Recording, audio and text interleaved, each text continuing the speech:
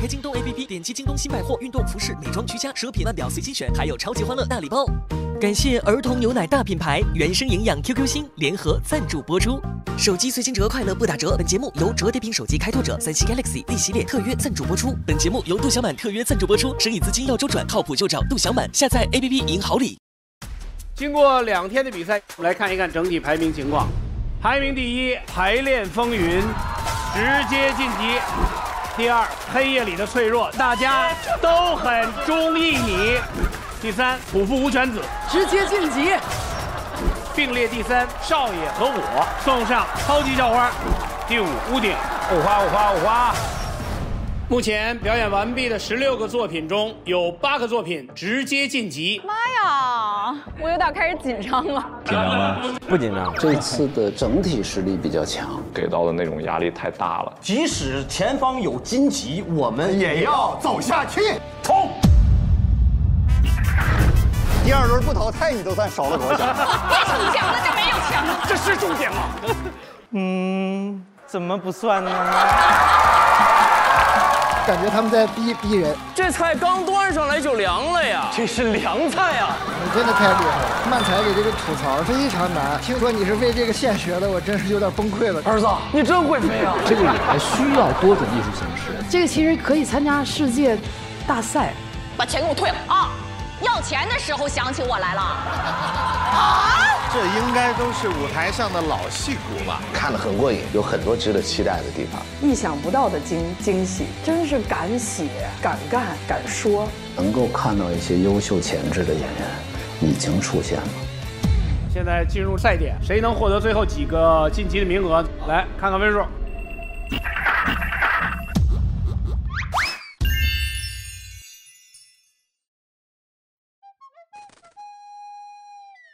熬夜苦痛失恋发胖，生活很悲伤。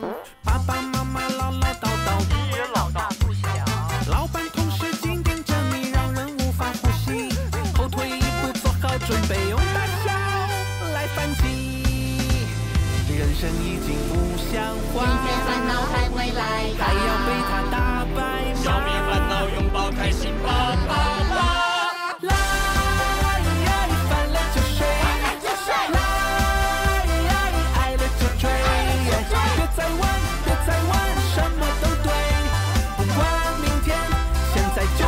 情浪费，没心没肺，让快乐加倍，向前走，想哭你就笑，到108岁，看谁笑得最美。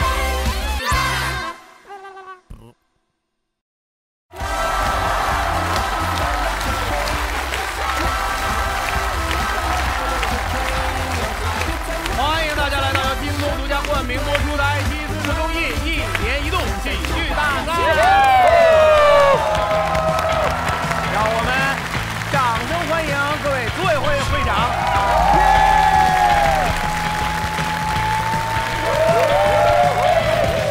哎呀，这个1年1度喜剧大赛，反正录到现在了，哪些是你稳的？哎呦，可以有一些，比如说黑夜里的脆弱啊，黑夜里的脆弱。排练风云啊，那就这类节目对我来说是小白，我不仅仅是吸收了很多我未知的领域，同时自己也在提升，然后还觉得特别乐呵，这一点很好啊。今天晚上是我那个最后一期的飞行嘉宾，我觉得我应该给这个节目留下一个礼物，我帮你们想了一个名字。起个名字给我们。好，叫蛋黄马尾，蛋黄马尾。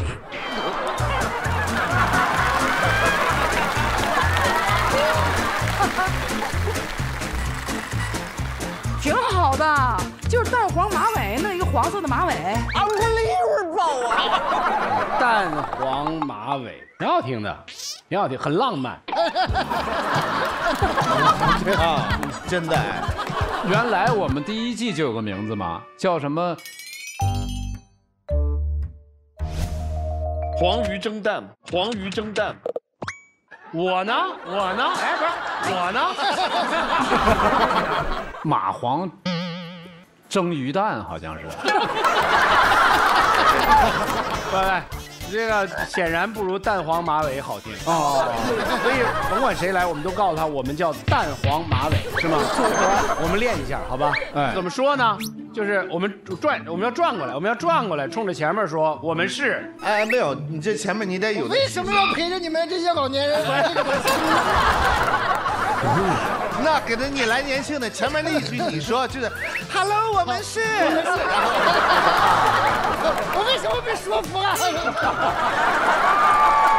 要有什么姿势吗？要有什么手势吗？自己想自己那个就行了。蛋就蛋，黄就黄。什么意思？没明白。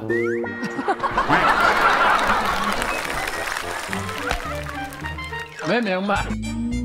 你是尾，你可以尾啊尾。我呢最多是马，比个动作是吧？对。来，那就蛋黄马尾哈，我们一块转哈。来吧。那个娜姐，你检查一下我们的排练结果哈。好啊。1、2、3。哎，我们是蛋黄。哎，不是你什么？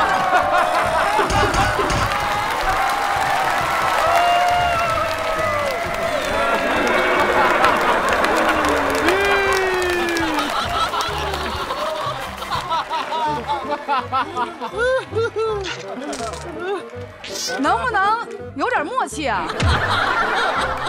不是按这个字儿来嘛？但是一定要一起转。你看《中国好声音》那椅子了吗？它是一起转的。好，懂了，来吧。好，来预备。1、2、3。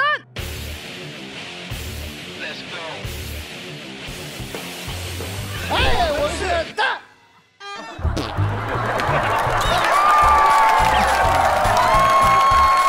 你为什么不转？同时转吗？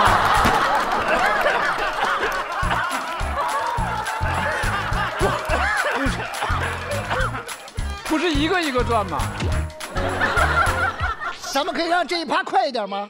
李娜，我给他练一下。1、2、3。哎，对，蛋啊，不是，尾。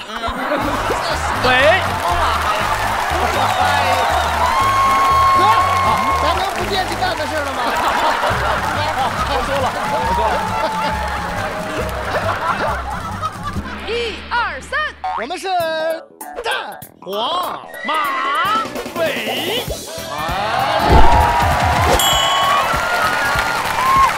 不容易啊！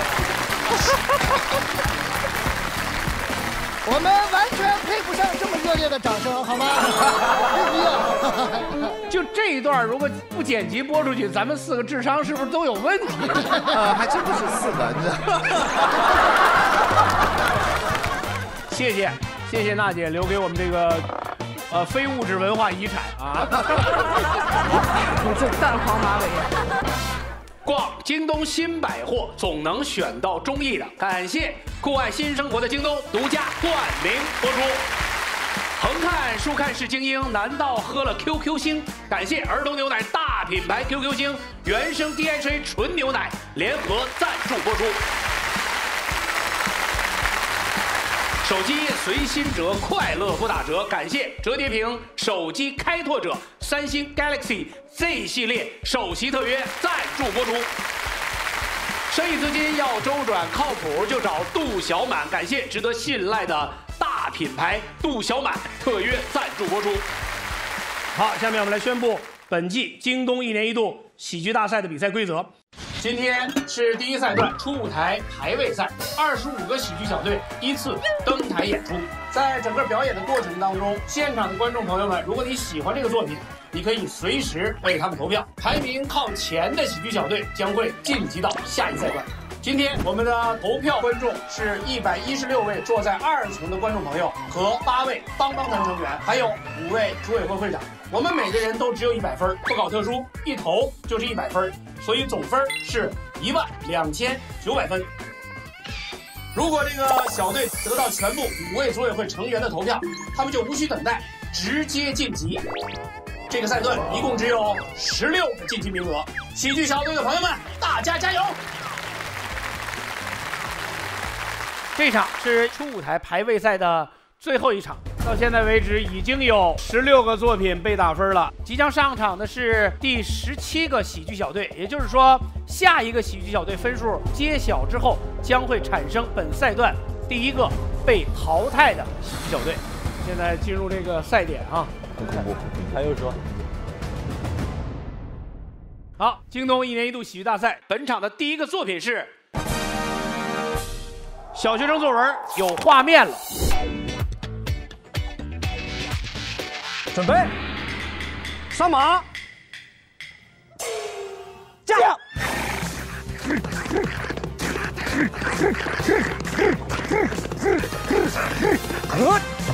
哎呦！我们是马不停蹄子。我是演员马旭东，我是演员王子傲，我是演员卜雨欣。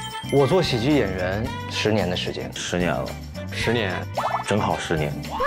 谷歌呢，更多的10年是在线上一些优秀的影视剧作品当中能看到，比方说《大大和开端》这种没有故事线的这种男性角色。对不起，哎呦，你塞边去了。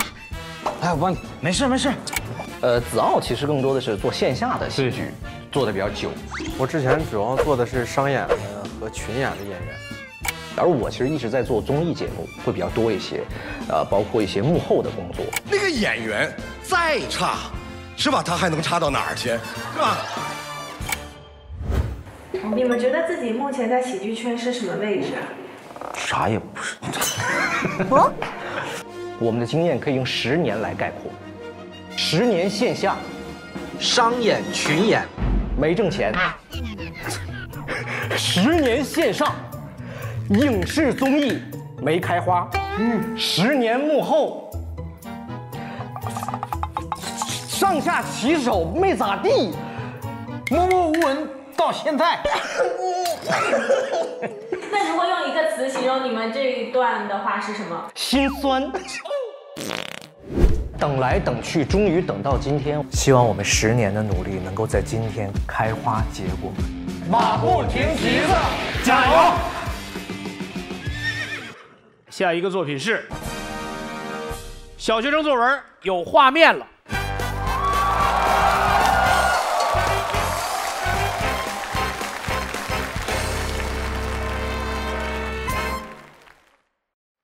太阳，太阳，给我们带来七色光彩。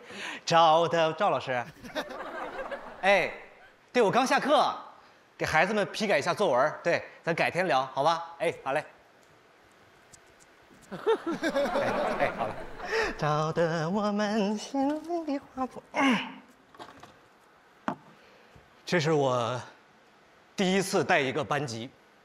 我好想看看我们班的孩子能把作文写成什么样。第一篇，我的父亲。我的脑海里开始有画面了。爸爸，你回来啦！儿子，爸爸刚下班。爸爸，你辛苦了，来洗脚。我给你讲小鸭子的故事。哦，真是个懂事的孩子。开水呀，有温度，有表达，给你一朵小红花。怎么感觉在哪个广告里面见过？再说这字数好像也不够啊。看看下一篇。我的叔叔。我的脑海里又开始有画面了。叔叔，你在家吗？当当当，当当当，当当当，当当当。他是不是在凑字数啊？当当当，原来叔叔不在家，就是凑字数。下一篇来了，哎呦，后面还有内容。谁呀？叔叔你在家呀？孩子，快进来。哇，叔叔，你家的客厅好大呀，好大呀，好大呀！可说呢，妙啊！用回声的方式凑字数，我倒是头一回见。叔叔，你最近过得好吗？还好。婶婶过得好吗？还好。爷爷过得好吗？孩子，你怎么这么多废话呀？嗨，这不是因为我的作文还没有凑够字数吗？这个也要写在里面吗？叔叔，你有什么办法吗？省略号太过分了吧？省略号太过分了吧？孩子，那你现在还差多少字呢？97。现在呢？91。现在呢？85。现在呢？同学呢？这，我们这孩子凑字数凑得五花八门的，我往后再看看啊。我的叔叔请我吃饭，他请我吃蒸羊羔、蒸熊掌、蒸米、蒸能凑。我的卧室里飞进来一只蚊子，它开始嗡嗡，还不如那个当当当呢。这有一篇，我的爸爸破产了，我的脑海里又开始有画面了。哟，孩子，干嘛呢？叔叔，冬天了，你看这院子里白茫茫的一片，我在这儿扫雷呢。雪，扫雷啊，就炸了个茄子的了。雪这个字底下没有那两竖，你心里没数吗？我在这儿扫雪呢。是这样，叔叔听说你爸的公司波音濒临破产了。哎呦，刚学的字怎么又用上拼音了？所以叔叔想托你给你父亲带个话。不是这个托，不是这个托，快穿上，快穿上！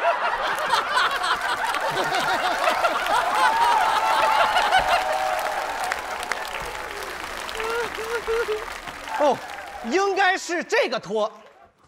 所以叔叔想托你给你爸带。不是这个托，快急了！哎呀，这孩子受不了，给我气糊涂了。应该是这个托。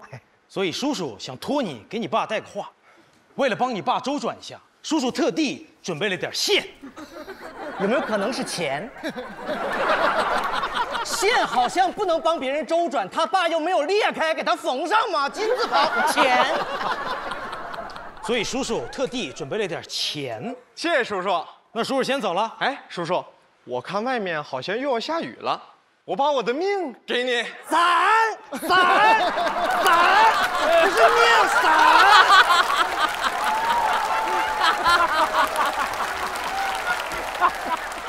哎，我们班的孩子太可爱了，真是要了我的老伞了。哎呀，往后看看啊。What's your story？ 你怎么英语作业还交过来了？我的父亲是一名团长，他经常对自己的手下说：“二营长，把老子的意大利泡，你爸是李云龙吗？”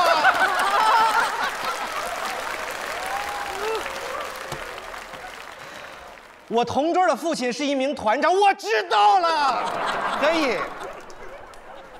哎。我的英雄父亲，我的脑海里不得不有画面。爸爸，我回来了。儿子，今天在学校学什么了？我今天画了一幅画，你看，是你。哇哦，这也不像我呀。哪儿不像啊？我同桌说挺像。你同桌啊？谁呀？曹冲。曹冲称象。历史典故不是这么用的呀。是这样，儿子，今天是周末，爸爸准备带你上山去烧烤。好，走。停下。什么意思，爸爸？为什么不走了？儿子，前面就是万丈悬崖，我们没有路了呀。哎，这世上本没有路，但走的人多了，也便成了路。臭小子很有文化嘛。谁说的？周迅。鲁迅，鲁迅曾经说过：“极限挑战，这就是命。”那是王迅。王迅曾经说过：“我来到你的城市，走过你来时的路。”那是133陈奕迅。怎么了，儿子？那有个虫子，我害怕。别怕，儿子。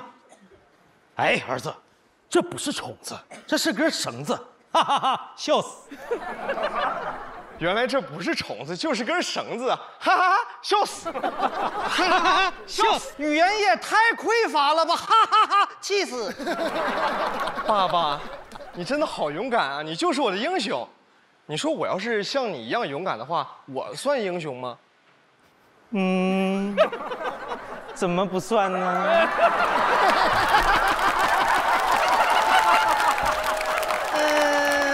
要不算了呢？太棒了，爸爸，我爱你。你爱我什么？我我爱你孤身走暗巷，爱你不跪的模样。哎，你谁也不爱你，爱记歌词儿你爱，真的是。看下一篇，不肯哭一场。我就想要一篇正常的作文。那孩子现在这受网络影响也太严重了，有没有正常一点的作文？我要一篇正常的作文。我的老师，哇哦，想浅看一下。儿子，你的老师在你心目中是一个什么样的人呢？我的老师经常拿着一个黑色的保温杯。是我。他英俊潇洒，他文质彬彬。过奖了。他就是我最喜欢的英语老师。呵呵。我的老师是这个世界上最操心的人。为什么呢？他年纪轻轻就开始脱发了。这个我知道，是他们数学老师。没错，他就是我的语文老师。我没有。他还总说他没有。他就像一朵蒲公英，风一吹就散了。明天见到我你就惨了。儿子，你说的对，老师就应该是蒲公英啊，因为知识种子勤播撒，门下桃李遍山川。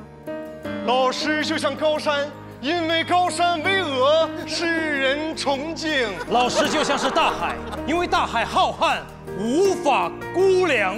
马老师，您辛苦了，不辛苦，不辛苦。好啊，那文笔好，我觉得这一篇就是我要的优秀的作文。更多精彩尽在小学生优秀作文网。抄的呀。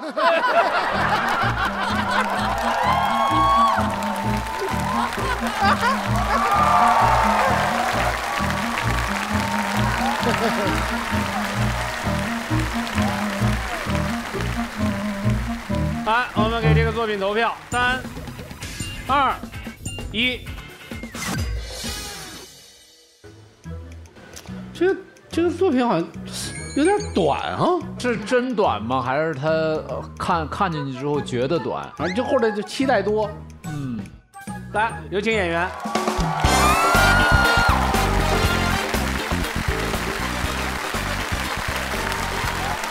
大家好，我们是马不停蹄子。我是演员王子傲，今年27岁。我是演员马旭东，今年30岁。我是演员卜雨欣，今年33岁。除了说名字之外，还能帮我们介绍一些你们的背景，让我们更好的了解你们吗？好，来那个卜哥，你的背景是什么？你有背景吗？我的背景是 LED， 不是那个。我的背景是个演员，之后也参加了一些综艺，中间去拍了影视，这是我继影视之后再一次回到了喜剧舞台。然后接下来是子傲。各位老师好，各位观众朋友们好。我的背景是一个学物流的，我没有学过表演，就是大学上的是南京农业大学，但是一直很热爱喜剧，也做了挺多年的了，作品也没有什么。别紧张，拿得出手的。来吧，中间这位司仪。小马旭东，然后那个曾经是一名主持人，然后这些年一直在做喜剧，然后做喜剧综艺，坚持喜剧这条道路。马导跟大锁，我都不知道你俩现在谁刷的综艺多呀？肯定大锁老师刷的综艺比较多一些吧？对，毕竟他什么都上嘛，就我挑着上。是吧，锁哥？旭东，那个你以前是主持人是吗？对，以前在那个江苏电视台、江苏影视频道做了3年主持人。波哥，说说这个作品。就是对，刚才有说这个节目短的，而且最后的高潮顶的好像不是太够，到最后那个底，觉得有点懒了哈。也没有懒，就是我们创牌和展演的时候中间加了，就是后面有很多分啊，就是还比这个再有个1到2分。有更炸的吗？没有。如果有，我们也不会选择就把它删了。太实诚了。我是非常喜欢，从那凑字数开始我就不行了，太好笑了。因为这个确实是太有共鸣了，这个没说不行。我最喜欢的是那个伞，命和那个伞，伞，对吧？快要了我的老伞了。也挺好的。我就觉得他们可能就是人比较松弛，比较松弛一点，就是这样，挺好。除了子傲都比较松弛。子傲一直端着。没有，我就是这样。其实我一点都不紧张，我只是这个姿势罢了。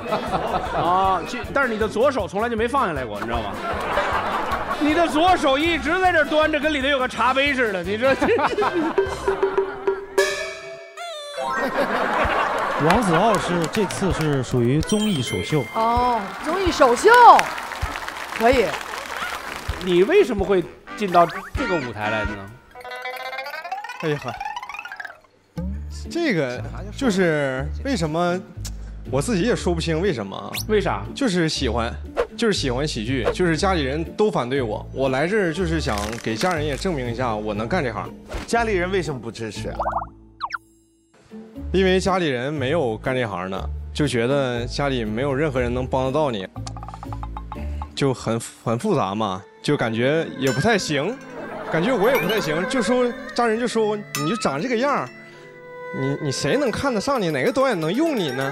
你不行，完了就一直就否定我。太酸了这音乐，我怎么听着好像似曾相识？这话好像是。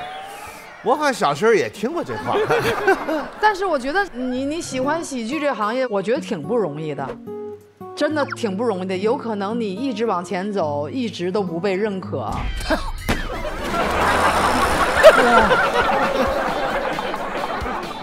我不是想打击他，他跟你爸你妈认识，你知道吧？就是说我可能是那个是你的长辈，就是也会觉得说这条路不一定好走。如果你现在继续做农业的话，没准儿。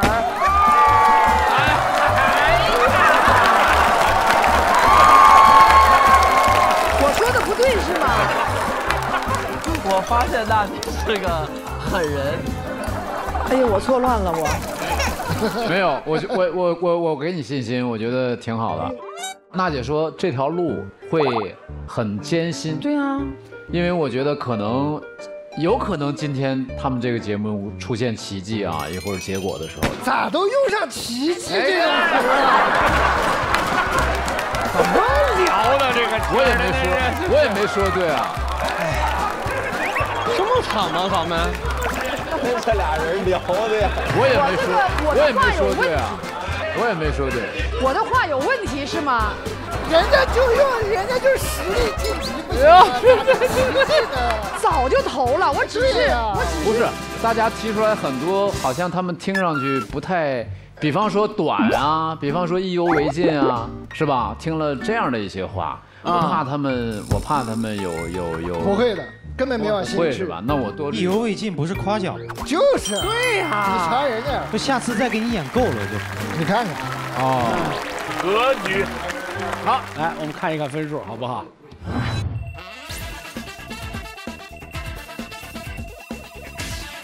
整高点，整高点，哥。炸了个茄子的。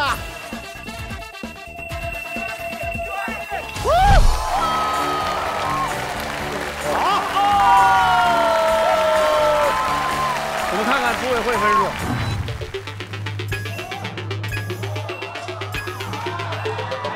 哇！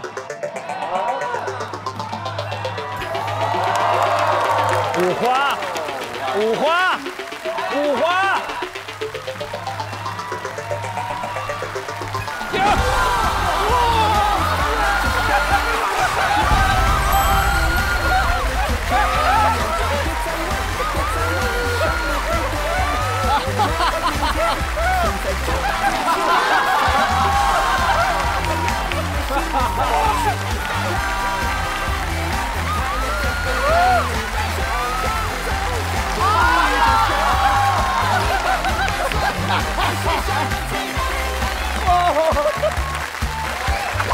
我都哭了，我跟你说，我现在要跟你说一句，你别哭，你哭我就哭了。我错了，我觉得这个喜剧道路挺好走的。你继续。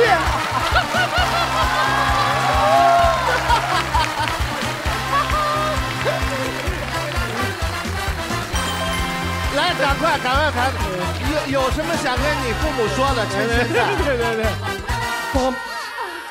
爸妈，我上电视了。哎呀！高中那会儿我就说我能演，我行，就是不信呢。就是不信，哎呀！走，要不要留一些话到第2轮再说？毕竟只是第1轮。爸妈，我爱你们。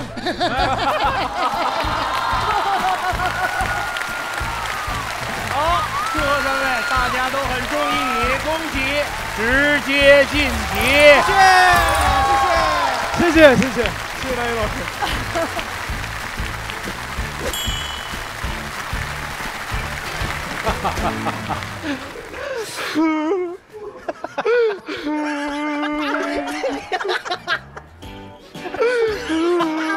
哎，咱仨一起。太激动了，就是感觉就是证明自己了，终于让我爸妈看着我上电视了。之前演那么多玩意儿了，都没播出过都。叔叔阿姨，子豪可以的，相信别人话。对。咱这次的主题啊，既然是围绕小学生作文，咱就得研究研究里边写的都是啥。咱先看第1篇啊，你俩找找状态，咱走一遍。可以，好不好？来，这篇作文写的是我的一天哦，我的脑海里开始有画面了。今天爸爸检查我的作业，孩子，英语作业写怎么样了？给爸爸看看。这26个英文字母的默写，怎么只有23个呢？是不是少了点什么？少了 ADH 怎么还能少？要补点 DHA 吧。QQ 星原生 DHA 纯牛奶，让你离成为精英的梦想更近一步。咋不早点给孩子喝呢？来包 QQ 星原生 DHA 纯牛奶，祝你成为精英。好，我们来看一看整体排名情况。小学生作文有画面了，排名第9，《庐山之恋》被淘汰。京东1年1度喜剧大赛下一个作品是今天你要嫁给他。好，大家好，我们是9口人，我是苗若鹏、张成、罗胜登，我们就是刚刚毕业的毕业生。我是第一个答辩的学生，我的学号是081510013，毕业论文写的内容是实了音乐剧演唱中形体生活建立的基本方案。我的论文题目浅析音乐剧创作中对于唱词行动形成几点认识。今天是最后一天做同学的日子了，希望大家以后在社会上能够一帆风顺。嬉皮笑脸面对人生的难，迈步不解。我们来喜剧大赛的目的就是为了找工作。你有什么喜剧代表作？当然啦，我有一些儿童剧的木条的演出经历啊。我的圣诞老人也塑造的很有喜剧天。对，我也给小朋友演过《冰雪奇缘》。我曾经在电影《燃野少年的天空》我的出场。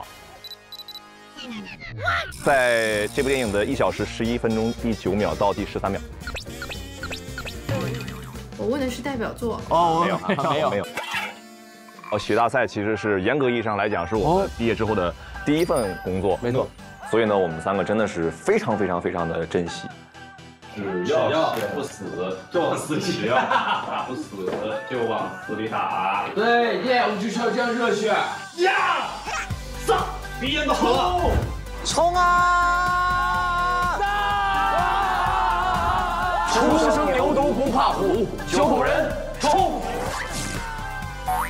！9口，青春我有！耶！京东1年1度喜剧大赛下一个作品是今天你要嫁给他。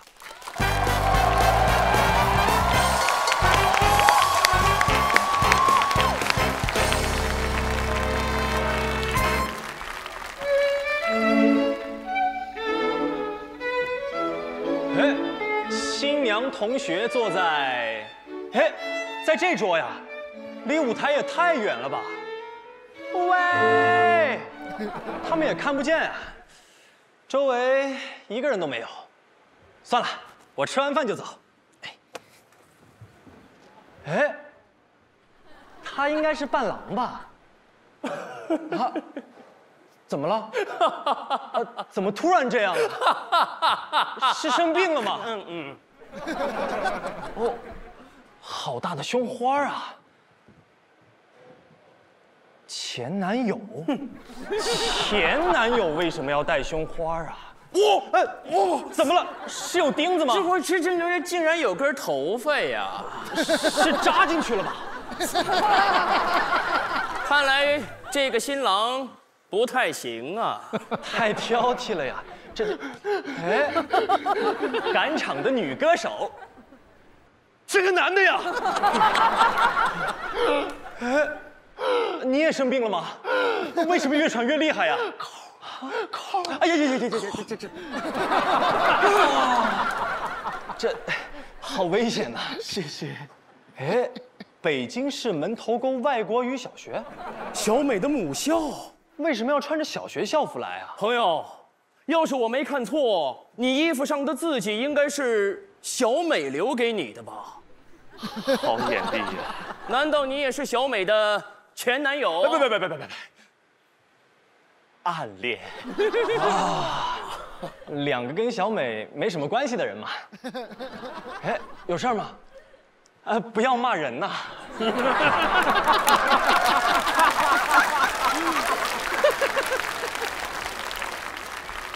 这个小餐馆，这是个大酒店呀，空气有点稀薄，那就不要再记上了吧。哇，这菜刚端上来就凉了呀！这是凉菜啊！这道水晶肘子都不是水晶的哦，是水晶的你也拉嗓子的哦。那要是按照这个酒店菜品的档次来看，小美她应该是嫁错人了，太默契了。朋友，你对你对美食很有研究啊！你也有很多真知灼见呀。下次吧，下次到我的豪宅来玩玩水晶，一起研究。不要再闹了，新郎来了。我倒要看看，这个新郎有什么了不起的。好厉害呀！打着后空翻上来了。哎，这是要干嘛呀？这是要跟新郎比吗？完全没必要啊！你是要现原形了吗？哎，大家都看着你也没活呀！谢谢。哎，你要从上面跳下来吗？这真的很危险，你会受伤的，不然你就多余上去。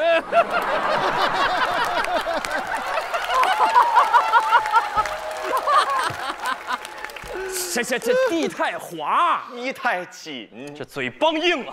各位亲朋好友，欢迎来到我和小美的婚礼。哇，字正腔圆，感觉新郎是个播音员啊。在我听来，一般般呐。山前有是可使射是树，射死了。你是真射死了呀！啊！我总算知道为什么小美会选择他了。哎，新郎像我一样都是双眼皮儿啊！你明明是个单眼，你现翻呐！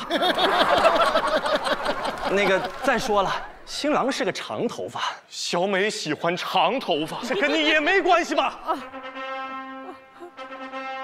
小美来了，小美。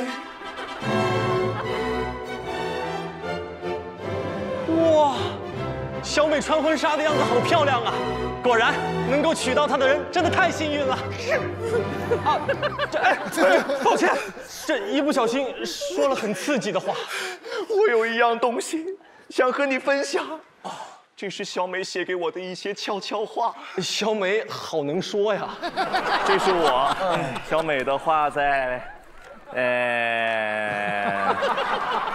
这就是一本普通的同学录吧？在这儿哇，小美写了很多掏心窝子的话呀。你们的关系一定很亲密吧？祝您考上一个好一点的初中啊！哪里亲密了呀？我也有东西得跟你分享啊！这不是门口的海报吗？哎，对，哎，别弄，哎，别弄坏了呀！是不是我和小美最般配呀？完全不配啊！我可以试一下吗？你当然可以试一下了呀。这有什么好试的？这真的没什么。哎，你也很般配呀。这真的没什么好试的。你也要试一下，我也要试一下嘛。这我为什么要试一下呀？是一不小心被带进去了。下面，请新郎和新娘站到我的两边。要宣誓了。新郎，你愿意娶小美作为你的妻子吗？我愿意。这跟你们俩没关系吧？无论她是疾病还是健康，无论她是贫穷或是富有，无论小美是情感不和还是婚姻破裂，无论小美是离家出走还是羊入虎口，不要再诅咒他们了。不离不弃。新郎，你都愿意一辈子爱她，陪她走完这一生吗？哎，你不愿意，这真的你不愿意。哎，你不愿意，我愿意。啊！骗子，贼，虚头巴脑，虚张声势，事与愿违，为所欲为，为富不仁。人间正道是沧桑，这是在干嘛呀？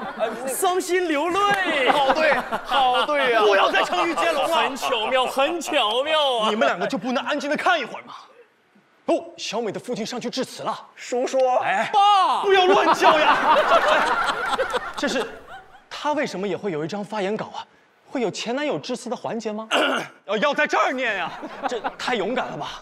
亲爱的小美，我都听不见呀！有许多话想对你说，思来想去，今天是最适合的场合。今天你说什么都不合适啊，小美。”这个男人他不适合，你跟我走吧。你就不能换口气吗？纸飞机是因为自己说不出来，所以要扔过去了。你觉得小美能看见吗？老天会眷顾我的。嘘，他没有。心意到了。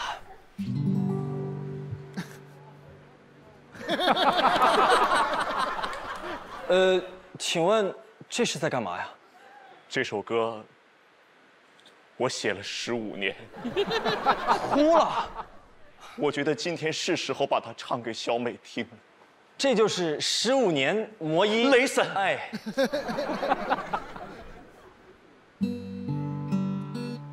我感觉他有2把，让人想起了自己的青葱岁月呀。小美，声音也很好听，她要上去了，这就结束了。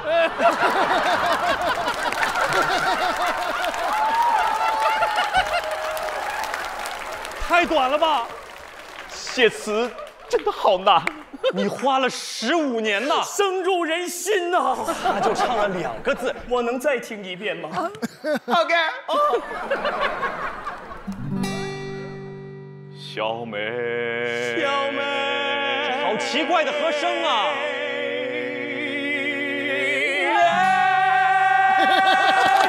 防不胜防啊！你的歌唱出了我们跟小美的故事啊，是吧？哪儿听出来的呀？之前我一直以为，只有我的心才能打动小美，可是今天。你对穿搭的理解深深打动了我，你应该跟小美在一起呀！不，你对眼皮的控制才是深深打动了我。小美应该和你在一起。你和小美最般配。小美和你最般配。最般配的是你跟小美。你和般配最小美了。你不要乱说呀！我觉得你俩最般配。我觉得你俩最般配。你觉得我俩谁般配？我觉得你俩最般配。不对啊，那个我刚才说，我觉得那个奇怪的人说的有道理呀。我在一派胡言啊！我也觉得我们2个特别有缘分。听我说啊，要不然今天我们2个就结拜呀！不求同年同月同日生，但求同年同月同日。这是有多怕死啊！二弟都想当大哥，就不要结拜吧。各位亲朋好友，现场应该没有人反对这桩婚事了吧？我反对。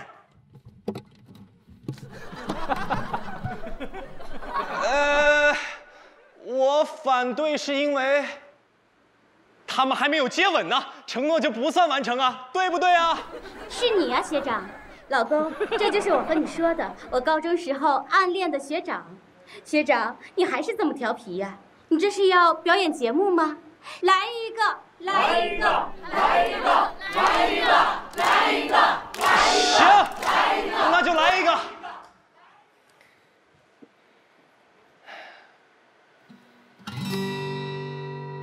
小美，多幸运能够遇见你，是我见过最美的风景。放下那些难忘的过去，再抬头看看吧，他笑得多甜蜜。小美，要幸福啊！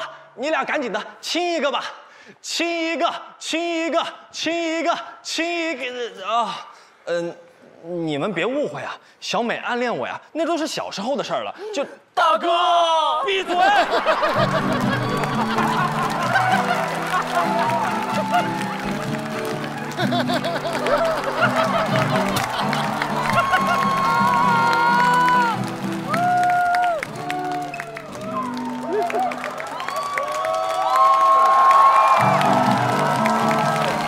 还在这使招呢。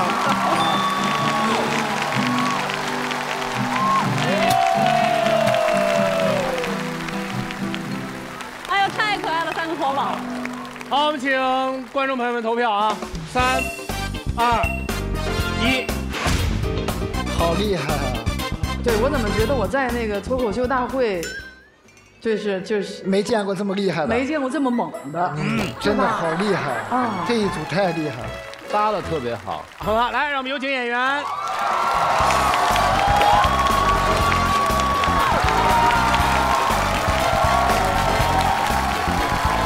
介绍一下自己。好，大家好，我们是9口人，我们的口号是9口9口，青春我有。哎呀，太青春了！谢谢。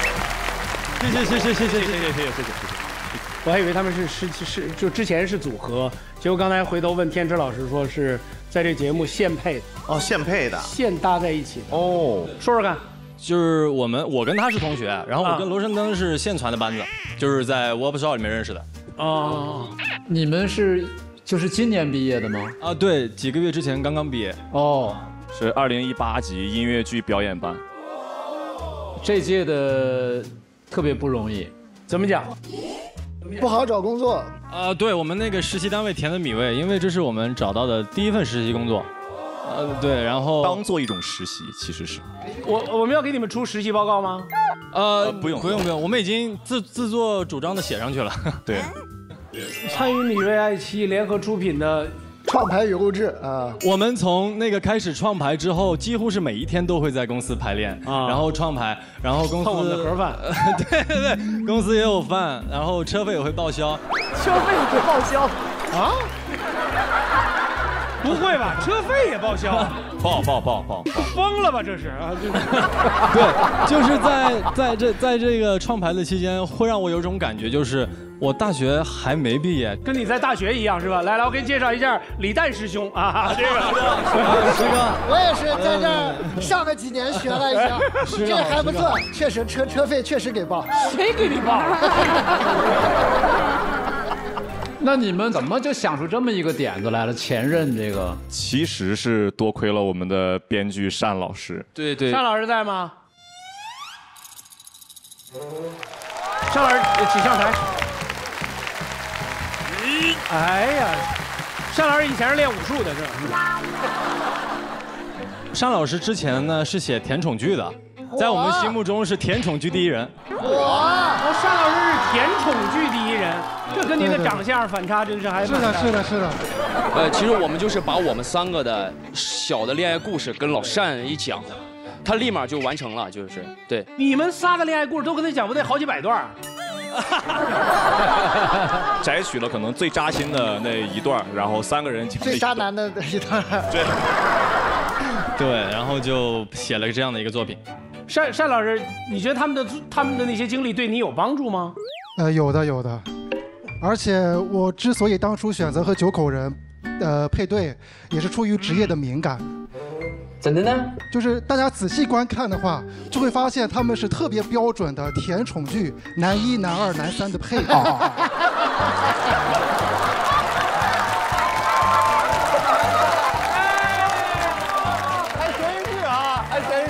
男1听清楚，男2、男3是怎么排的？男1就是张成嘛，就长得帅，又高，然后演技就特别的优秀。然后男2是苗若鹏，就是一看就特别文艺深情，然后整张脸就写的是“我爱你与你无关”。我爱你与你无关。然后男3就。罗胜登就是帅哥美女里的一股清流，对，就是在甜腻的剧情里边必不可少的调和剂，给大家带来快乐。就是搞笑的那个人，搞笑角色。所以我们当时也是想做一个没有女主角的甜宠的作品哦，真的很厉害。因为其实张成那个就是漫才给这个吐槽是很难，非常难，就是会让大家觉得有点荒唐。但张成就那么慢慢的就让人信了他尺寸好，他尺寸真是很厉害这个张成，而且他的节奏非常好，对，节奏非常好。你真的太厉害了。我刚听说你是为这个现学的，我真是有点崩溃了，这太厉害了，真是太厉害了，我学了好几年都没学会。圣灯，你这个在里边这使相用的还真是可以哇！我使相就是只是一种就是表演技巧。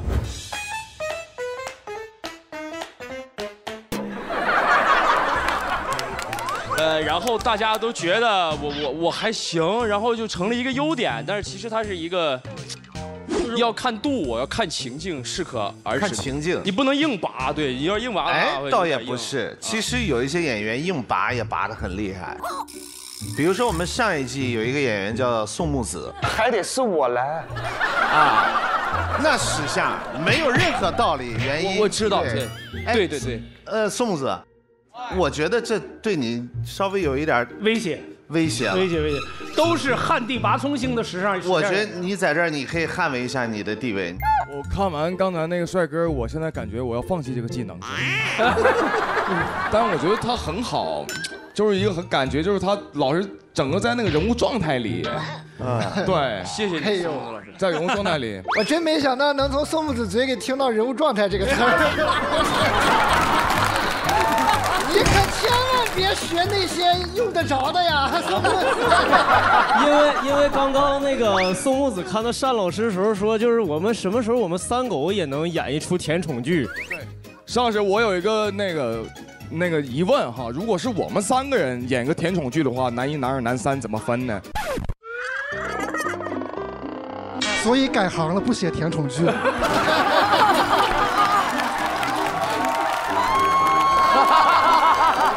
我不干了。博哥，导演让我坑你，但我不坑你了。这4个人当中有1个人跟你演过戏，你猜猜是谁？啊？你猜猜是谁？肯定是单老师，不然不会猜。啊，是吗？哎。我跟你说啊，你再这么下去，嫂子迟早让你跪搓衣板。黄衣服那个老师。那是我，我的天哪！这我要是能认出你来，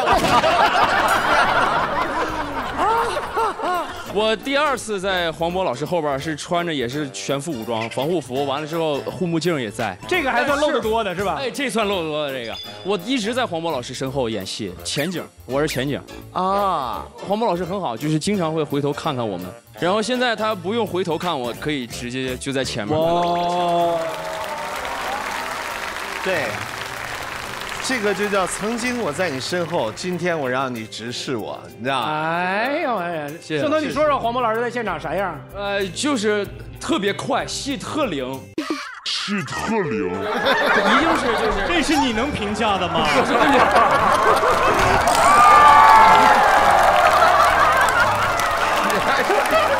特灵，过一会儿就得说马东主持的不错。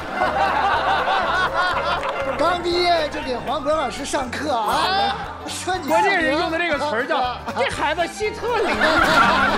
我跟你说，我听着特别高兴，差不多已经有10多年没听到过这种评价了，你知道吧？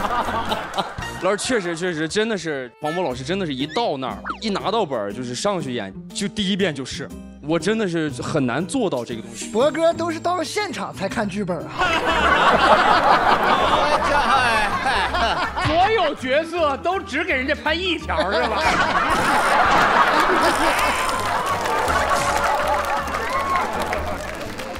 没有，其实我们刚才都看到了，我就说在台上你看到刚才那么优秀的这个表演以及表演能力，但是有的时候其实在现场，其实他就这么大一点角色，我们真的没法看到他闪光。但是说呢，你看这印证了一个，总有机会会让你展现出来的。对的，黄渤老师，努力吧！谢谢老师，谢谢老师。加油！好，看一下分数吧。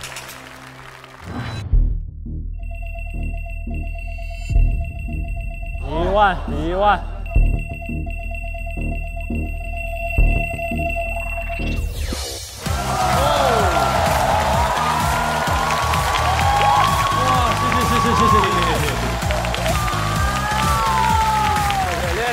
练，看有没有金花，我故意要。10800分，来看一下组委会分数。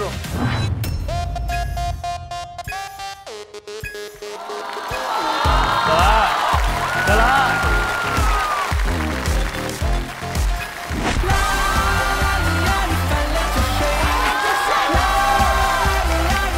所有会长都很中意你，恭喜直接晋级，送上超级校花。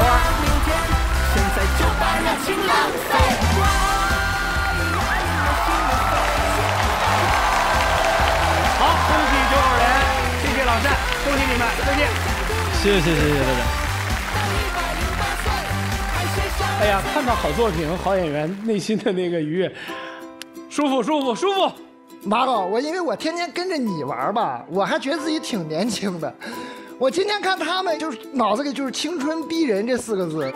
我以前不知道为什么青春会逼人，今天就感觉他们在逼人，对，好厉害的，这就是几年前我对你的感觉啊。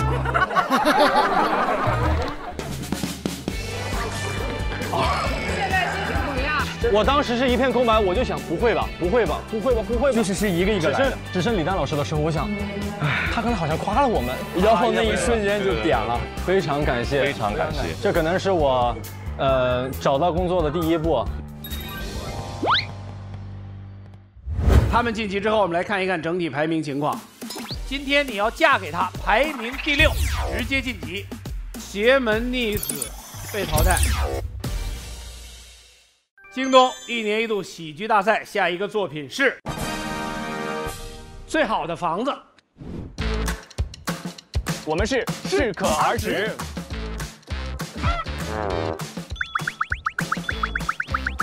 大家好，我是周世奇，来自上海，是一名音乐剧演员，去年参加过第1季。我是周可人，今年27岁不到，我是一名演员，也是一名音乐剧的音乐总监。周可人作为音乐总监的代表作品有《阿波罗尼亚》《摇滚年代》《吸引我》。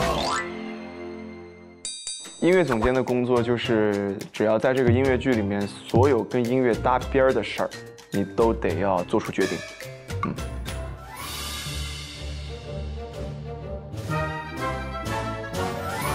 音乐总监进到排练厅，你得需要教演员们唱歌。死亡公爵夫人，杀人的女神，每个反派上的重音你一定要打定，好吧？有乐队的话，你还得去排练乐队指挥的一些工作。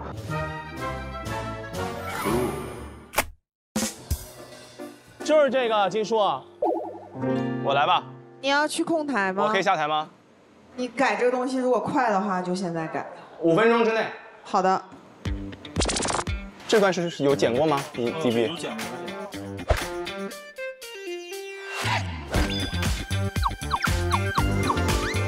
可以。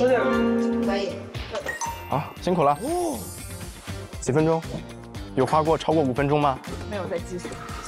嗨，音响设备还需要加油。对，如果不会调的话，其实可以问一问的。你不要乱说，你不要。我们来喜剧大赛的原因，还是因为想要能够给更多我们觉得有意思的东西给大家看。我们作品风格，我们取名叫 Song Catch 作品，就是 Song 加上 Sketch 变成 Song Catch 作品。让我们一起来享受一个快乐的音乐剧舞台吧。京东1年1度喜剧大赛下一个作品是《最好的房子》。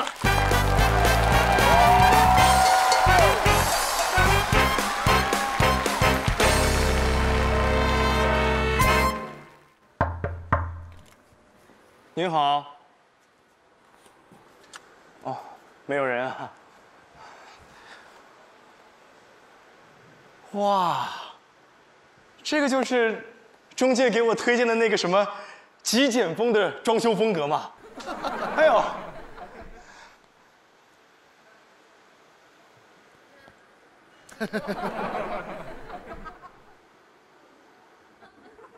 就真的什么都没有啊？不是，这房子也太破了吧！这我租不了，这个我真租不了。啊，你好。啊，你好，请问你是周先生吗？对，请问这是？哦，这是公司为您准备的家具。啊，这就是家具了啊？那您是？不好意思，自我介绍一下，我就是你今天的房屋中介。正好我。怎么唱歌了？擦亮双眼。还有编舞吗？每个房间都有自己的闪光点。不是，你要干什么？我和你，你和我，一张合同一支笔，搞定一切。怎么样？我唱的还可以吧？哇，你小时候是不是学过？学过一丢丢啦。哎，我就说嘛。那你帮我在这签个字吧。没问题，没问题，没问题。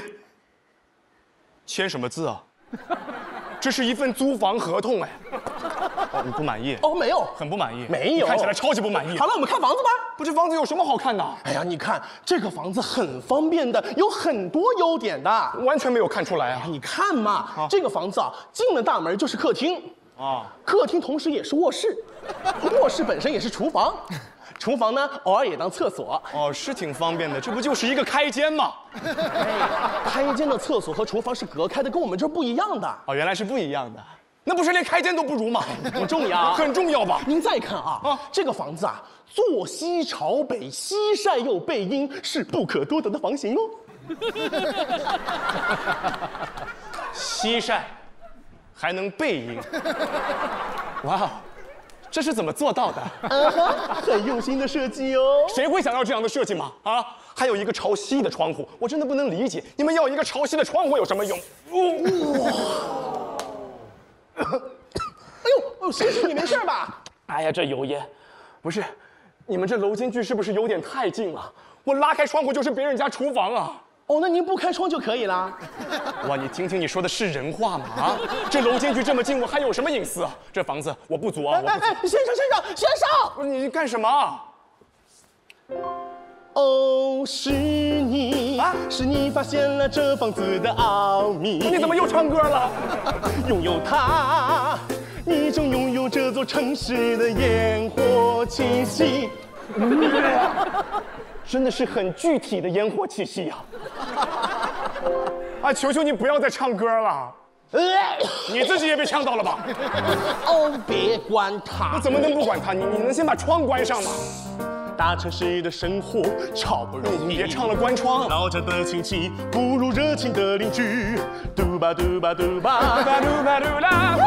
如果你突然想吃一碗炸酱面，你抬起手就能摸到邻居家的挂面，邻居家的蒜头，邻居家的豆腐，还有邻居家的炸酱面。哇！我这不是在偷炸酱面吗？Oh no no no！ no 你个鬼啊！我偷了这么多东西了。你拿他一份挂面，你换他一个蒜头；你拿他一个蒜头，你换他一块肉；你拿他一块肉，怎么办？我把肉直接还给他。哎呀，你得做成炸酱面，还给他。那我不就全还回去了吗？那就不叫偷了，这就不叫偷了，这什么逻辑啊？你真的是唱的比说的好听啊！哦，真的吗？我还有一段主歌呢。不是这个意思，我不是这个意思。只要你能懂得人情来往，热情的街坊就不会跟你计较。巴嘟巴嘟巴嘟巴嘟，为什么是我在唱啊？巴嘟包。求求你了，我真的求求你了，不要再巴嘟包了。不管你唱什么，这房子我是不会租的，好吧？再见。哎，先生，你又要干什么？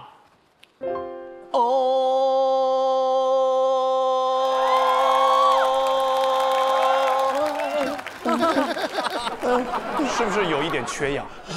有一丢丢了。那你缺氧就不要一直欧来欧去的嘛。好的，先生，谢谢关心。已经痊愈了嘛。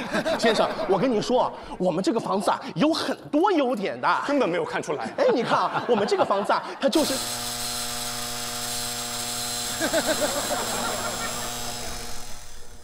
是不是啊？我什么都没有听见。没关系，没关系，我可以给你再讲一遍的啊。但是这一次你一定要认真的听哦。这怪我吗？啊，你看啊，我们这个房子我的。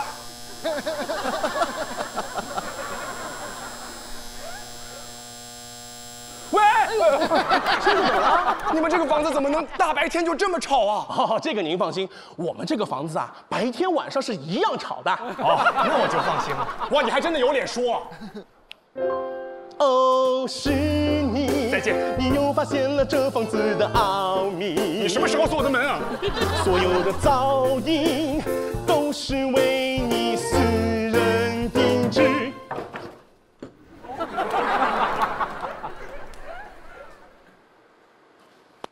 哦，别管它，怎么能不管它呢？这些东西很危险的吧？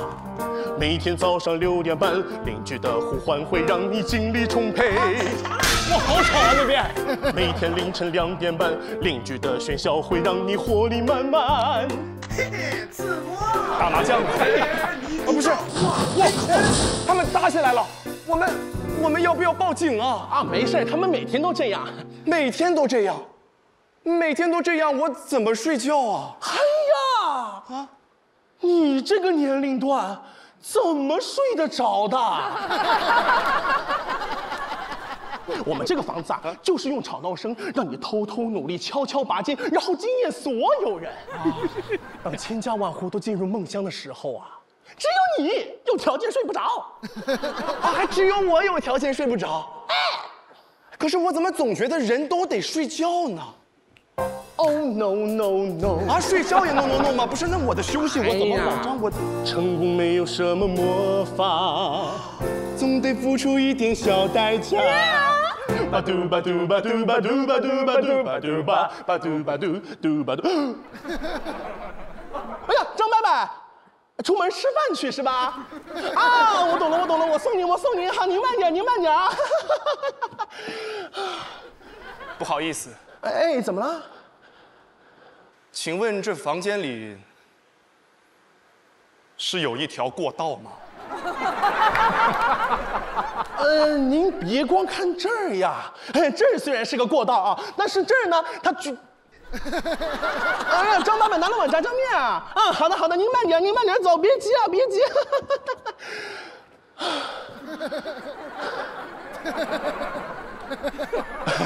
这也是一条过道，但是这儿厉害了这一条它哎呀，张伯伯已经吃完了。好的，您慢点走张伯伯您慢点走。哎呀，拜。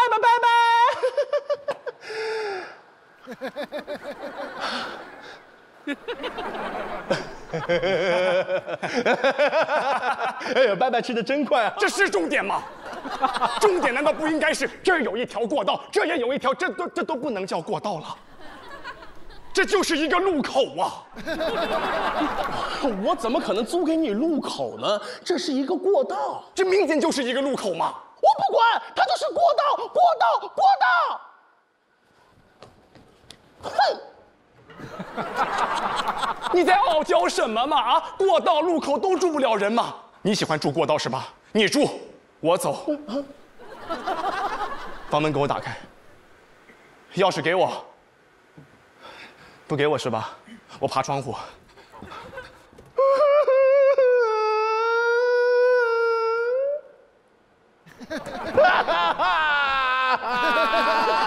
这，哎，好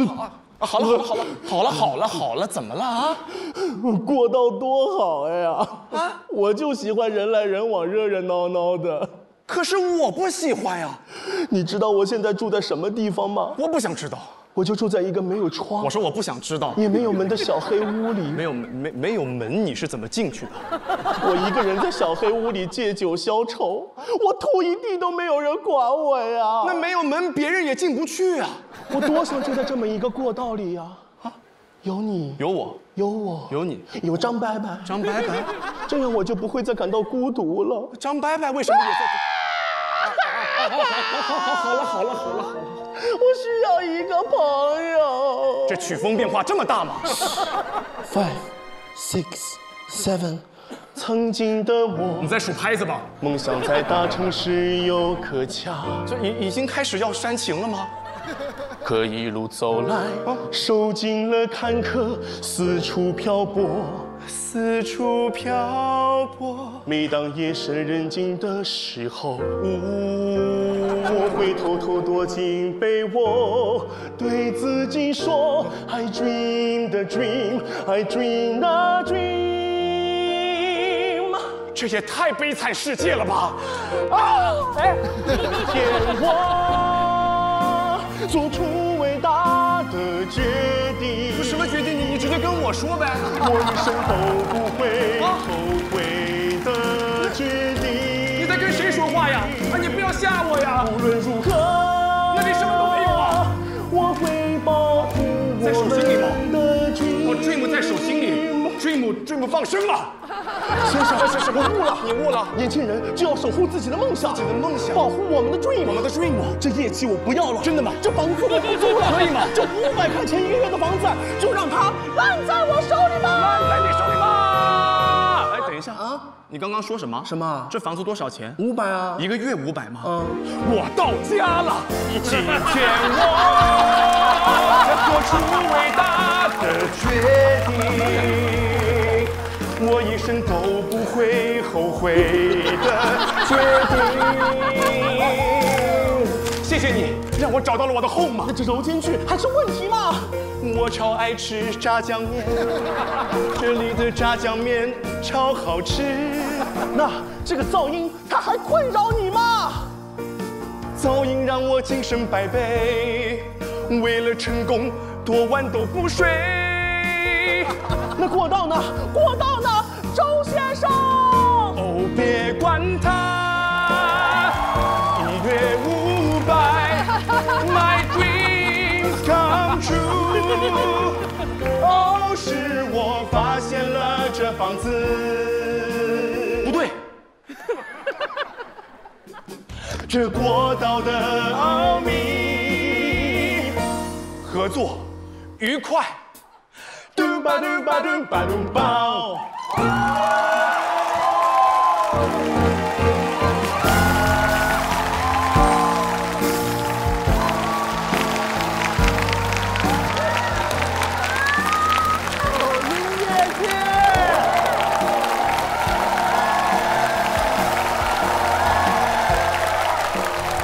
天哪，这可怎么弄啊？那些感动了。在2楼的观众朋友们，请投票。3、2、1。太好，太好，太好！我还以为音乐剧会绝迹于1年1度喜剧大赛的舞台，但是，挺好的，真好。来，有请演员。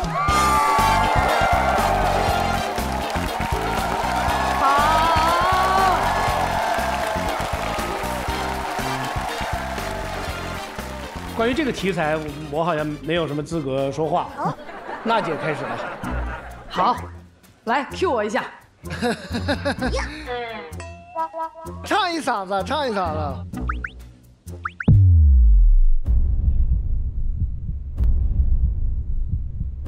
今天我做出伟大的决定。好啊！梦回10年前，梦回。说说你的梦想是什么？我们要不先介绍一下自己，再说梦想。我们的梦想就是能够到介绍自己的环节就算赢了。对对。大家好，我叫周可人。大家好，我叫周世奇，我们是适可而止。谢谢。适可而止，这个名儿听起来好像不是很吉利的样子。我是听说这个可人是上海音乐学院指挥系的。是的，是的。哦。而且是很多音乐剧的制作人。啊，不是，我是很多音乐剧的音乐总监，但其实也是演音乐剧的。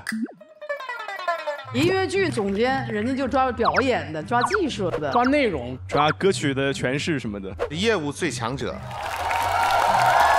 谢谢。哎，你岁数不大吧？可人26岁。火。工作的比较早，对，其实在这个行业里也工作了5、6年了。哎呦，一开始当助理，后面就慢慢自己就总监了。对，哎呦，厉害！怎么音乐剧这么好干吗？啊，特别不好干。张亚东送给我们那台钢琴是你们经常在那儿弹吗？稍微可人经常在弹，稍微弹过一会儿，就特别吵的，每天就是你在弹是吗？那肯定不是我，不是我们，那肯定不是我们。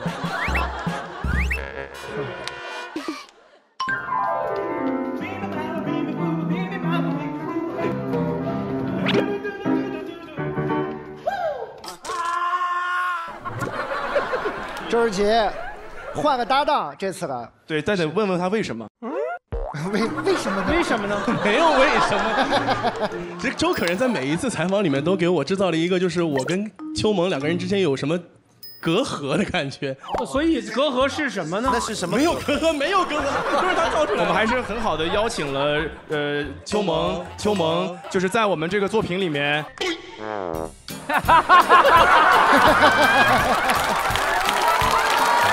演了一个助演，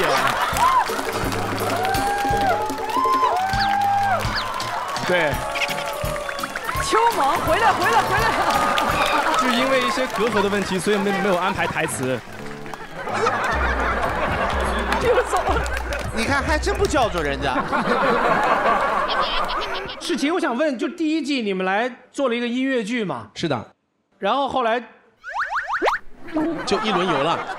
音乐剧在这个舞台上不那么占便宜这件事儿，你们是有共识的吗？是的，是对，因为它不是那么直接，所以如果你们票数不高，完全是观众的责任，是的。啊！你真的在这个台子上很肆无忌惮啊，周可人。对不起。所以说这过来以后，用音乐剧的方式，而是不是干占便宜的事儿，这个说明还是很厉害的。对，我们也是希望能够把我们擅长的和我们就是比较喜欢的东西，就是用这个形式带给大家。我觉得他们一直在努力，而且这个舞台需要多种艺术形式。是的。我是希望你们在这儿，而且发挥得更好。谢谢各位老师，谢谢。好，看一看这个作品的分数。最好的房子，观众分数是8800分。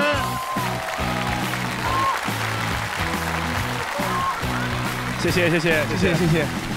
来，我们看一看组委会分数。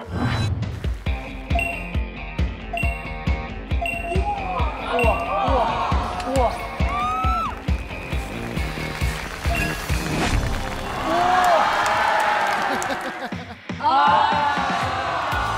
看一看总分是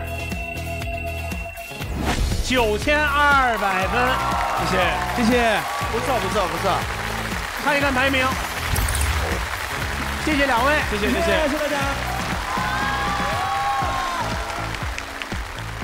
音乐剧本身创作起来要比其他的难很多。我们当然希望看到这个舞台上能够呈现更多的这样素质全面的音乐剧的这样的作品跟选手。他们的创作力，你也可以期待后面会出现意想不到的好作品的。我们看一看排名情况。排名刚才第16的突围被淘汰了，解散了。哎，京东1年1度喜剧大赛下一个作品是《妈妈的味道》。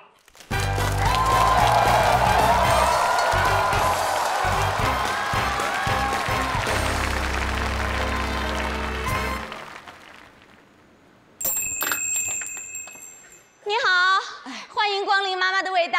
还营业呢吗？我们这家餐厅是24小时营业的。太好了，我转了一圈了，就剩你们家还开着。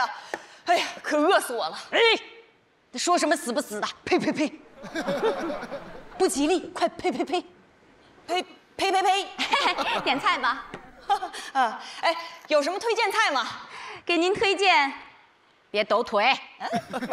白灼油麦菜、木耳炒山药、冬瓜排骨汤，这些都是有机蔬菜。这些都太素了。你这样，给我来一个这个麻辣牛蛙。一个麻辣牛蛙，别驼背。还有呢？再来一个这个尖椒肥肠，然后再加1碗大米饭，就这些。好，一共107，我扫您。来。哎，好，稍等啊。哎，麻烦您稍微快点，饿了。放心，倍儿快。谢谢啊。哎呀。别老玩手机，眼睛不要了。哎，不是你这服务员，你为什么总说我呢？来啦！这么快？菜来了，您的白灼油麦菜、木耳炒山药、冬瓜排骨汤，菜齐了。不对吧？我点的不是这些呀。这些菜多健康啊！但我不吃这些呀。你应该吃这些。看大晚上的，你吃那么些油的东西，那都不消化呀。你不消化呢，就影响睡眠。完了，你明天起来你就没精神呀，没精神，你工作不就完不成吗？稍等一下，工作完不成，你又得加班，一加班你就饿呀，饿呀，你不就恶性循环吗？你知道了吗？知道了吗？哎，不是，等会儿，你这个服务员你怎么？不是你们这个餐厅为什么有一种就是妈妈的味道？让在外打拼的年轻人感受妈妈的关怀。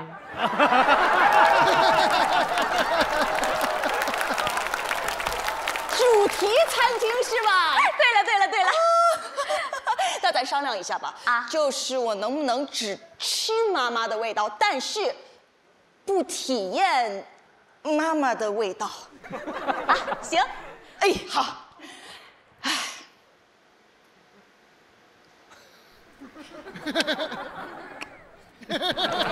您上菜呀？上齐了？没有，我点的是一个麻辣牛蛙，一个尖椒肥肠，还有1碗大米饭。差您1碗米饭。哎，对不起，马上给您上啊。等会儿您回来。那个米饭不重要，您能不能先把这个米饭怎么不重要？你千万不能听那些乱七八糟的减肥法，那些东西对你身体伤害很大的。我没听那些乱七八糟的减肥法，我就是想，不是我跟你解释什么呢？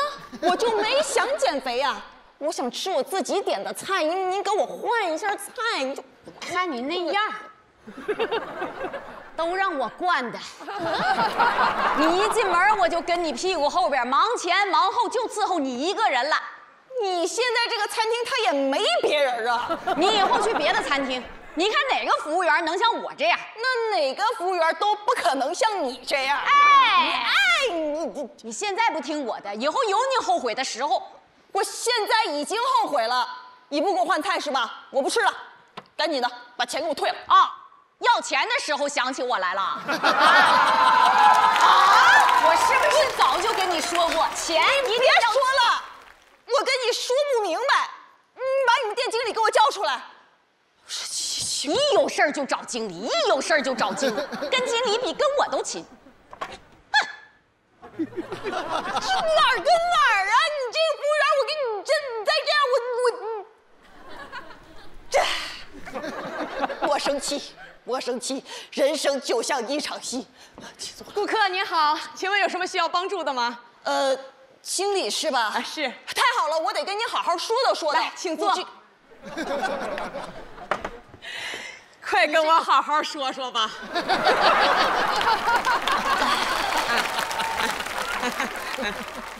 那个是这样的，我呀本来点的是一个麻辣牛蛙，一个尖椒肥肠，多不健康啊！你让顾客把话说完，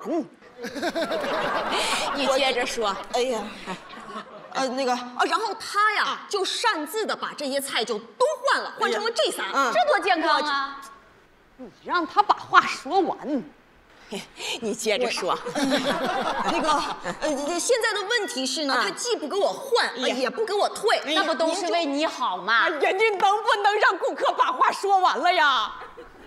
我说完了。哎呀，听明白了，来坐。啊，你是点了这个尖椒肥肠、麻辣牛蛙，还有一个大米饭啊。呀，那咋没点喝的呢？多干呢！喝的。我自己带了，这不是吗？哎呀，这饮料可不能喝呀，这里边全是那个添加剂、防腐剂啊！对，哎，还是得喝咱自己家烧的水啊！你为什么扔我东西呀？你谁呀？他谁呀？这还看不出来吗？妈妈的妈妈叫姥姥，哎，叫你了，哎，你给我怎么跟经理说话呢？没礼貌了啊！你老说他干啥呀？啊！我这儿跟顾客说话呢，你就非得插嘴的。那顾客想吃啥就让他吃呗啊！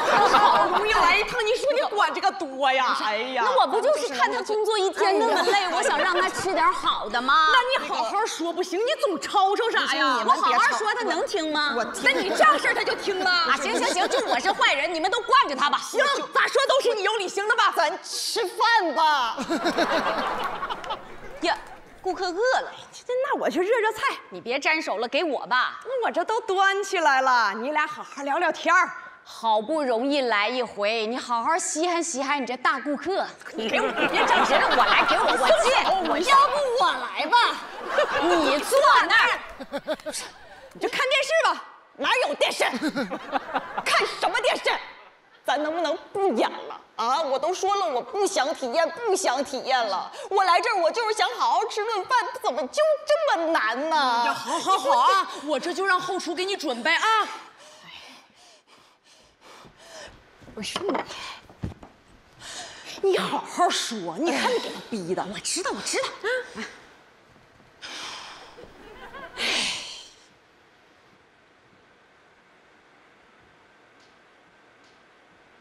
那个，对不起了啊，刚才呀，我这个态度有点太着急了啊，不该这么逼你。你也知道逼我了是吧？那就别多说了，赶紧把菜换了吧。我呢，就是想让你吃点好的啊，吃点健康的，是吧？明白，理解，企业文化，妈妈的味道嘛。是。但是我妈跟我姥她在家也不总这样，你知道吧？不说了啊，赶快坐下来吃，不然真凉了啊！快。哦啊。哎，不是，这不是我点的菜，我不吃这个。不是，那你到底要吃啥呀？这麻辣牛蛙呀！你看我像麻辣牛蛙不？尖椒肥肠啊！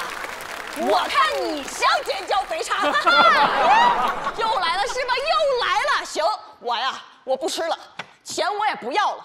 不是我东西你给我收哪儿去了？你咋啥也找不着啊？一天到晚问，他都看见你了，你都看不见他。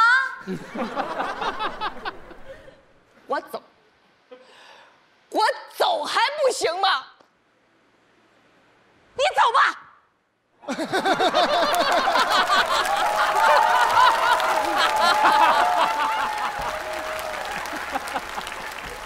走了你就别回来了，我就当从来没有你这么个顾客，你以后也别喊我服务员了。哎呀，吵又吵，这又是咋的了？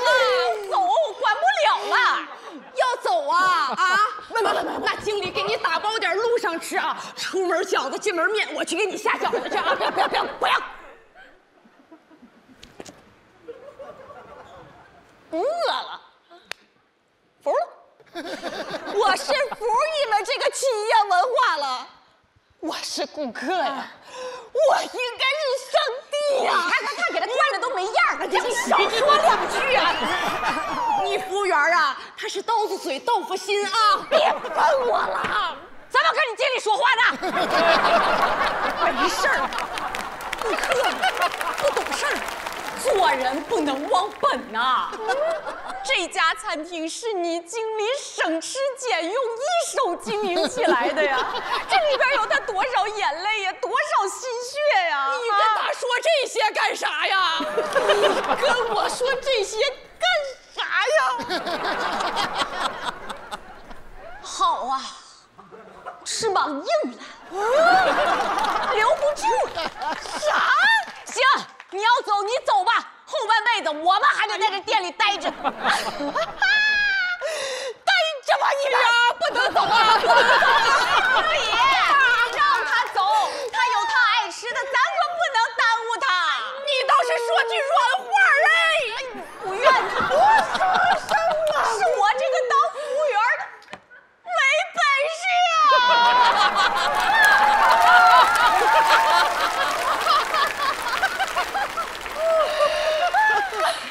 服务员不容易，你好歹吃两口，别寒了他的心。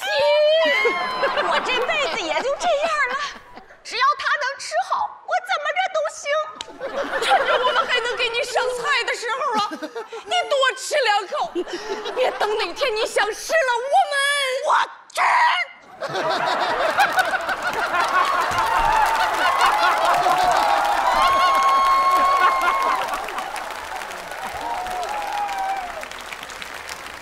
哇，吃！来，快！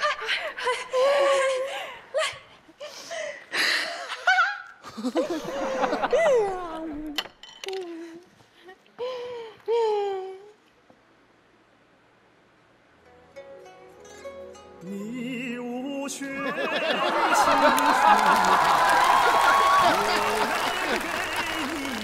好吃啊，好吃是吧？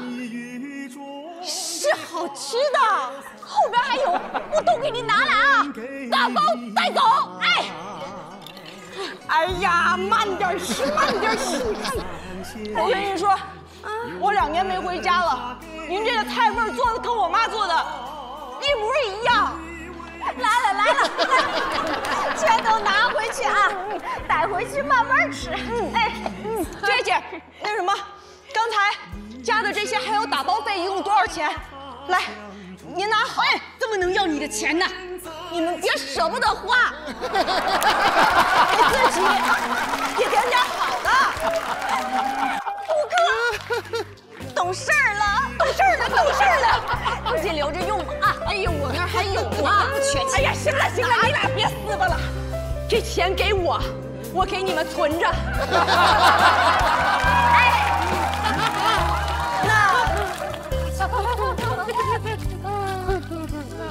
那我就走了。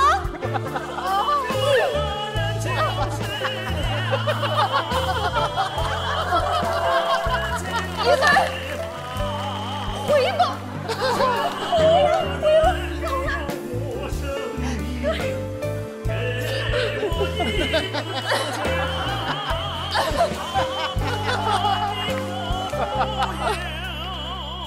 顾客，这钱呢？你拿好，这经理给你的，别跟你服务员说啊。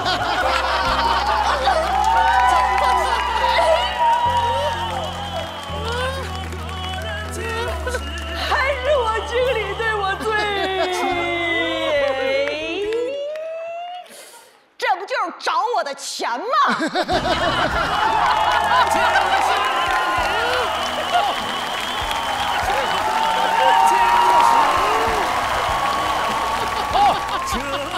这个好，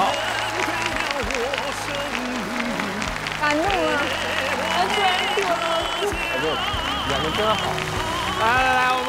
作品投票，3、2、1。我敢保证，这个于老师肯定感动了。感动了，是。娜姐也感动了，感动应该是感动了吧？就感觉又错乱了，我已经完全没有，我知道它的结尾是什么，对我已经猜到了，但是我还是会感动。对，这就是我没见过的新形式，简直就是错乱到极点了，一会儿是妈，一会儿是姥姥，啊，太好看了，这笑中带泪的。来，让我们有请演员。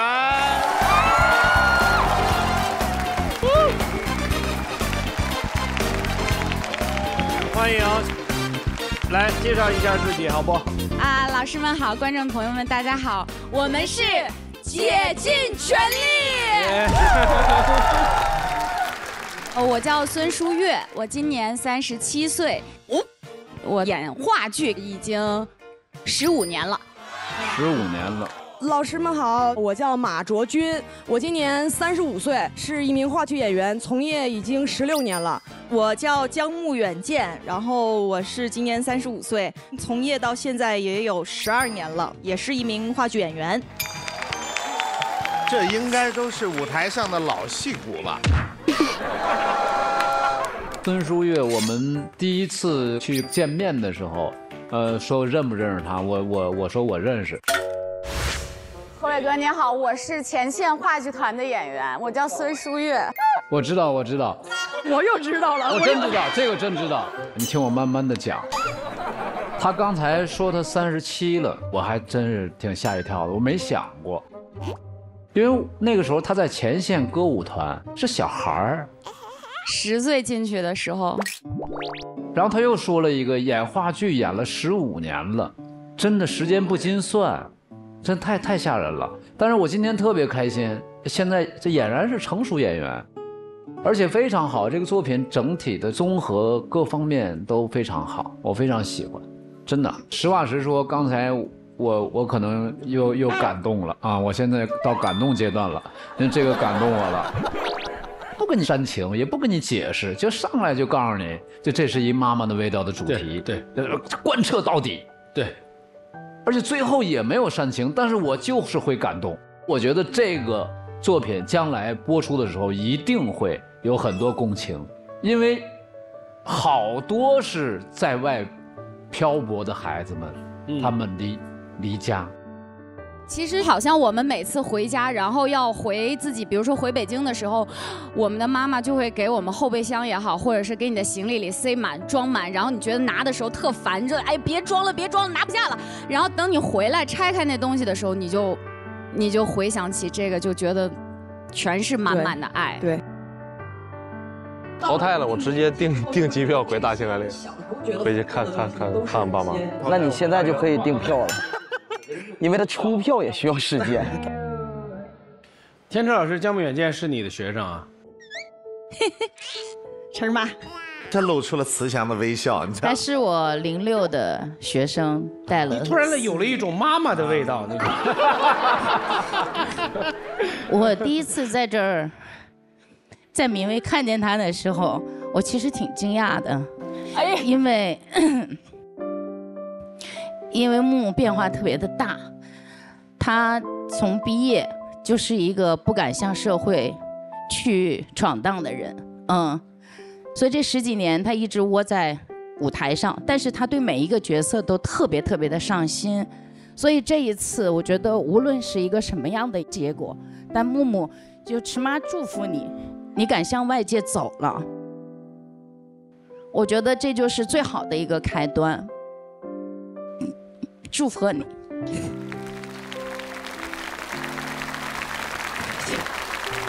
谢谢。你为什么不敢走出去呢？就是怕失败，就是恐惧失败，害怕失败。前天合成的时候，3个人特别逗，轻轻地踩在这个台上，特别的紧张，说：“哎呀，我们来学点新东西吧。”因为他们不适应这么亮着光演戏，3个人都是第一回。我说：“你不想这个，我们就认认真真演戏，在这个故事里头，在这个人物里就可以，你们可以的。”不还是心态吧，心态的解放。对，你看你们3个人在上面的表现，都能看出来你们的基本功非常好。说实话，其实你们给这个舞台能带来更多可以想象的东西。我们3个人愿意走出来，其实就是想说，我们已经35岁多了，我快40了，然后我觉得完全不用恐惧以前的那种，就是对自己认为说我会失败或者我会焦虑。我今天在这里，我特别坦然。我觉得我现在的状态是比我20多岁的时候还要好，就是也是想通过这个平台，谢谢大家，也是想借着这个机会跟我们后台的弟弟妹妹，包括还有就是观众都说，就是不用恐惧年龄，我们任何时候都可以做自己想做的事情，就欢迎来到黄金时代。哇！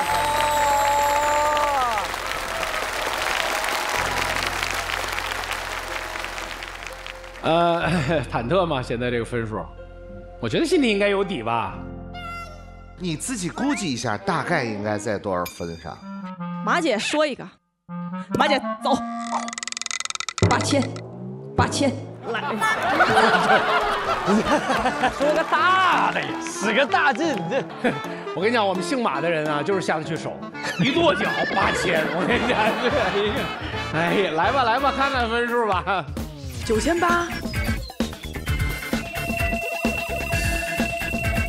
来了！炸一下！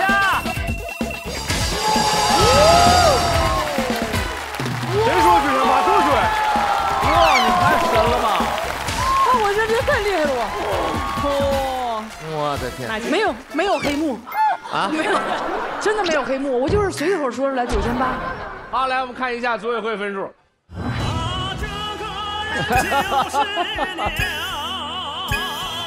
啊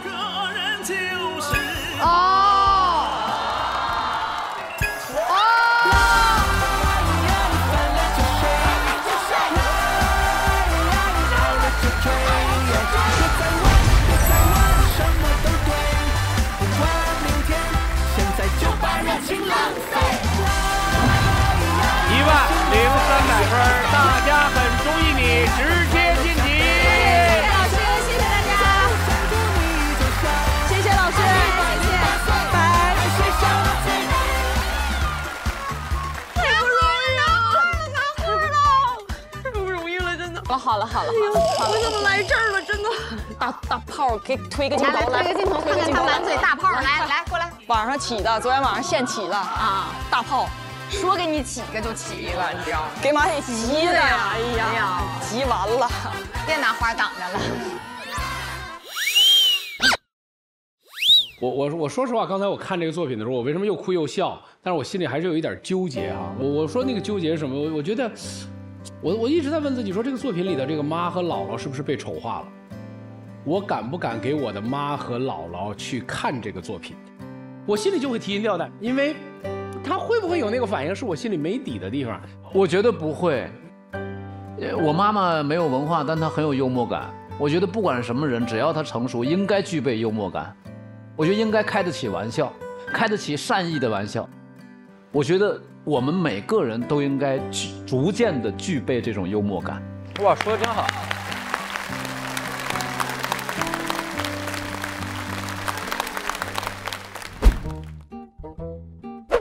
丁主不敢说，丁主不敢说。我觉得他们比我们勇，对他们比我们好，比我们有冲劲儿。就是我就希望他们不要怕，任何时候、任何年纪做这件事情都不晚。好，看看排名。妈妈的味道排名第9，直接晋级。小心打雷将止步于此。谢谢你们为1年1度喜剧大赛的全部付出，感谢。